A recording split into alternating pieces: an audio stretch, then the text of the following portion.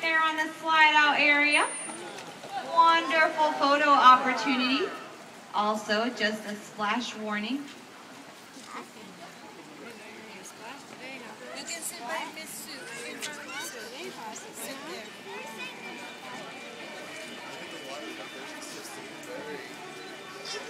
We have 3 of our dolphins that are here on a long-term breeding loan from SeaWorld. Those include Osborne, Cosmo, and Beetle. They came to us about 2 years ago. Osborne came from San Antonio, Texas, and Cosmo and Beetle came from the same facility in Orlando, Florida. Looks like we got that really quick feeding session is over for right now. And it looks like our dolphins here in our birth and research pool still have their toys. So they're still really fun to watch.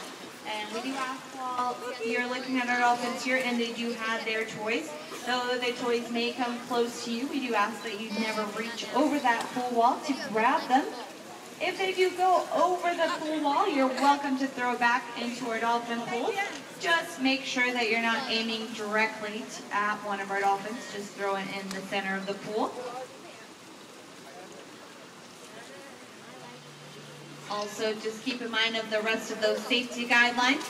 We do need to make sure that everyone's keeping their hands, arms, legs, and feet on the outside or the people side of the pool wall at all times.